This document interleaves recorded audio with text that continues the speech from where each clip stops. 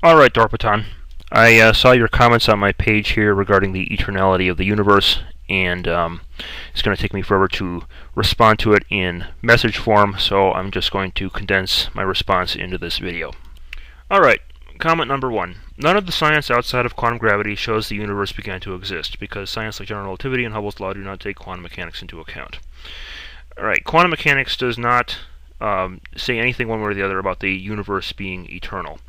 Now, quantum gravity necessarily has to exist, and it does say that the universe has to have had a beginning because quantum gravity is necessarily more fundamental than space-time.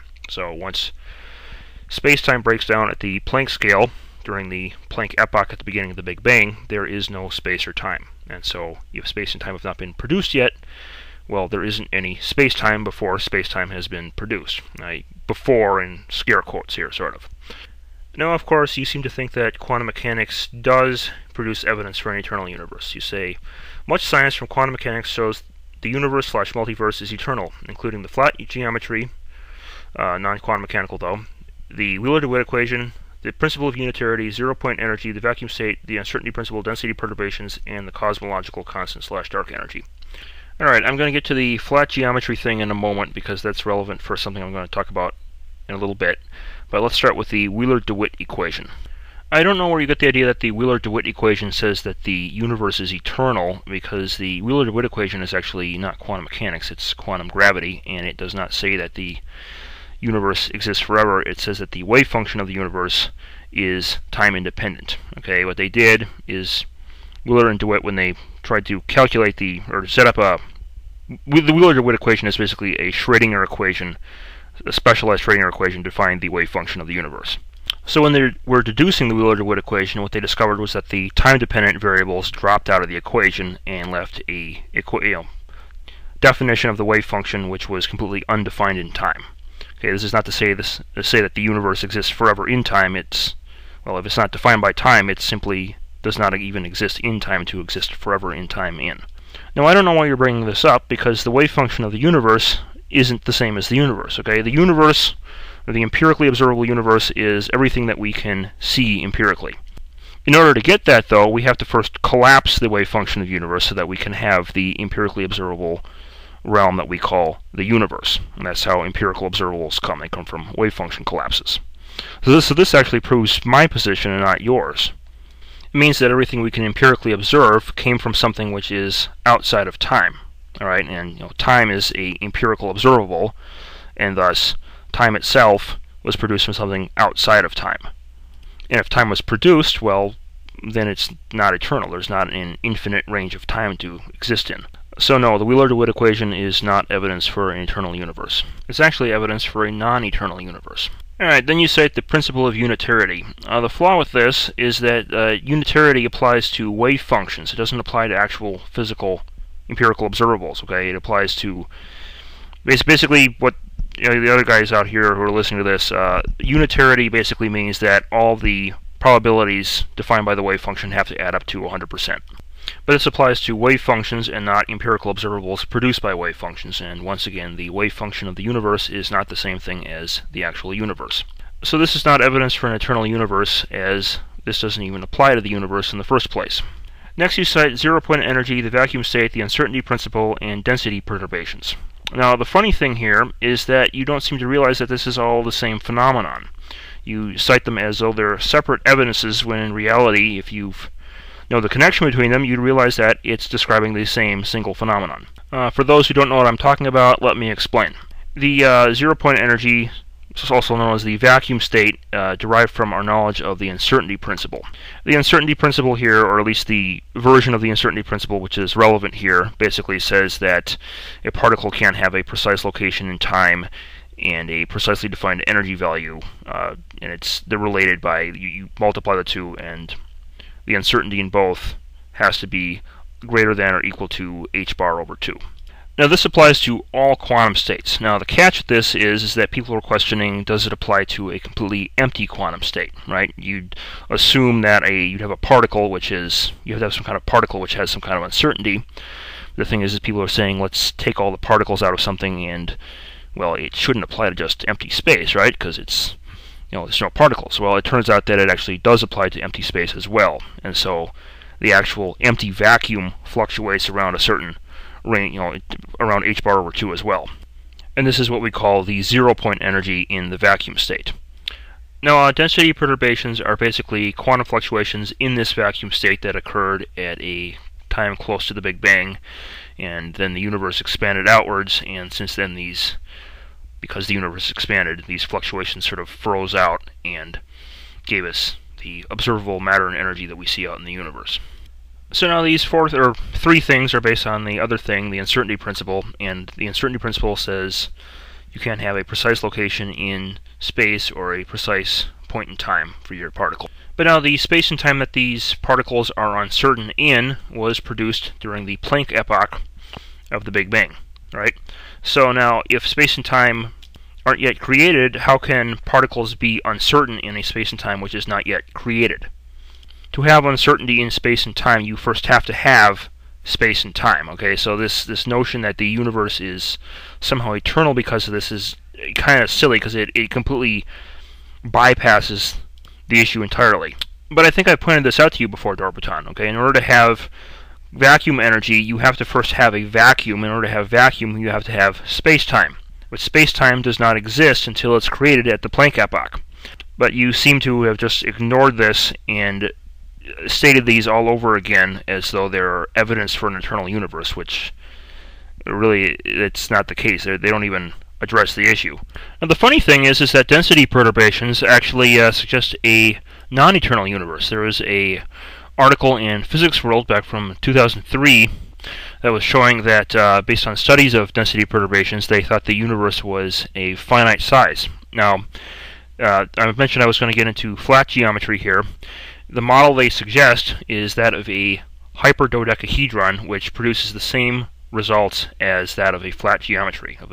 The article goes further to say that the model they produces a universe which is about 30 billion light years across, which fits very nicely when we consider the fact that the universe is constantly expanding, with a universe that is 13.7 billion to 14.1 billion years old, not an eternal universe. So our observations of density perturbations actually argue for a non-eternal universe rather than an eternal universe. Lastly, you say that the cosmological constant and dark energy are evidence of an eternal universe. How you can say this completely baffles my mind, because if the universe was eternal, dark energy would have everything expanded away so far we couldn't see it anymore.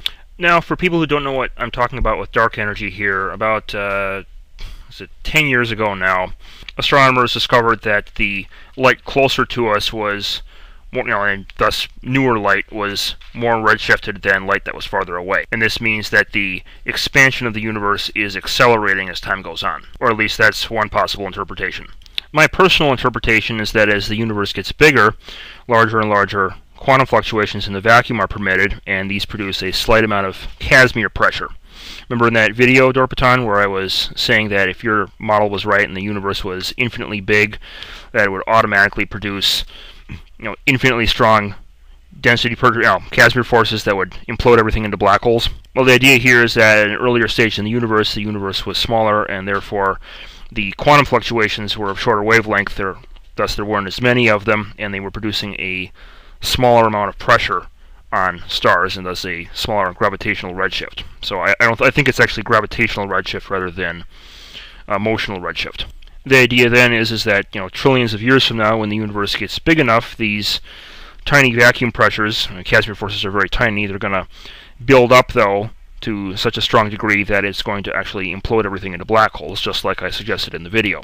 But the point here is that in either case, whether it's the Casimir force pressure I suggested, or it's a acceleration and expansion, in either case, both of those would argue very strongly against an eternal universe. If the increase in redshift is due to an accelerating expansion and the universe is eternal, well, that would mean that by now the redshift would be infinite, and we obviously don't see that. If instead the redshift is due to increases in Casimir forces, well, if we have an infinite universe, it's going to give you those infinite Casimir fluctuations, which I argued in my video would shrink everything into black holes instantly.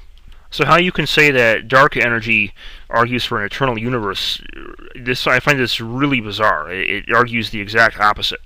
Lastly, I'm going to get into your discussion of the holographic principle and why you don't think that it allows me to argue for a non-eternal universe. Okay, let's read here. Your use of the holographic principle in connection with entropy to conclusively claim the universe began to exist is ridiculous and totally in error for 4 reasons. 1. The holographic principle has nothing to do with showing the universe began to exist. Its fundamental purpose is simply to solve the black hole information paradox. You simply misuse it for your own purposes of trying to show the universe began to exist. If you think that's true, then you haven't been keeping up on quantum gravity research at all, because that's not what the physicists are saying. Physicists are saying that we discovered it on the surface of a black hole, and because of the information paradox, but the principle applies everywhere. Let me read a little excerpt from Brian Greene's new book, The Hidden Reality. But for black holes, we found that the link between information and surface area goes beyond mere numerical counting. There's a concrete sense in which the information is stored on their surfaces. Physicists Leonard Susskind and Gerard de Hooft stressed that the lesson should be general. This means it applies to things that are actually not on black holes as well. Okay, this is the whole basis for Ted Jacobson's theorem that showed that you can produce regular gravity if you think of the universe as holographic and then just add entropy. To say that the holographic principle only works on the surface of black holes is to completely misunderstand the holographic principle. Okay, I don't know how you can claim that you know the holographic principle when you don't know this. Alright, reason number 2. Okay, we say, when you connect it with entropy, there's nothing there. You simply assert that we come to a point where there was no entropy yet produced. No science proves this. You simply assume it. You gotta be kidding me, right?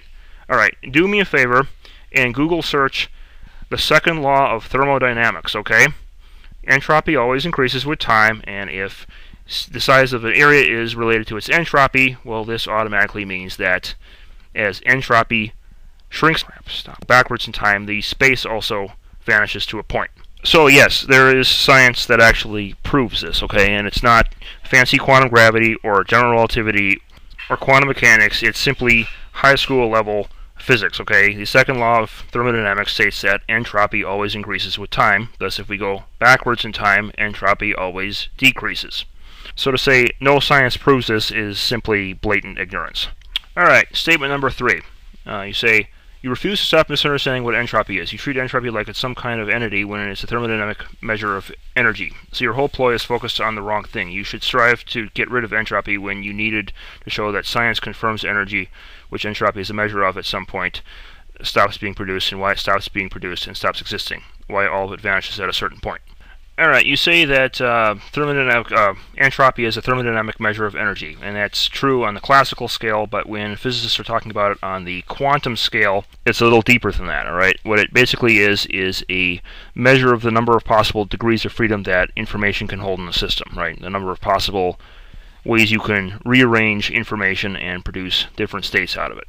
And this generally applies to anything at all, not just, well, everything kind of has energy in it, so everything physical has energy in it, so it would apply to all those systems. But this is a much more general thing physicists are talking about than the regular entropy you normally see with thermodynamics on a classical scale and so forth. As for why energy stops being produced at this level, this is because energy to be produced needs quantum fluctuations, and quantum fluctuations need to exist in space, and if space vanishes to a point, well, there's no energy there. Lastly, statement 4, you say your ploy with that also fails since the holographic principle is not the only solution for the black hole information paradox. You said this several times. I've asked for this other so-called solution. I've never seen this, and I've never seen any scientists talking about this, alright? So put this up somewhere, please. You then say, in order for you to even begin to use the holographic principle, you have to show that it's a scientific fact. Okay, look, it's not completely 100% proven until we have a full model of quantum gravity. But the fact of the matter is that all of our major research fields in quantum gravity are pointing in this direction all at the same time, and that's a huge coincidence, okay? It's 99% certain that it's true. And the fact that you're rejecting it like this seems really like a move of desperation on your part. You can pick, like, the 1% of quantum gravity models which may not have the holographic principle in them, so that you can rescue your eternal universe model. So maybe I should say instead that it's 99% certain that the universe is not eternal. Okay, but if that's the case, you can't say with certitude that the universe is eternal, okay? You can say maybe 1% chance that it's eternal, but that's it. But face it, that puts you in a really shaky position. Alright, so go do some physics reading, alright? See you guys later.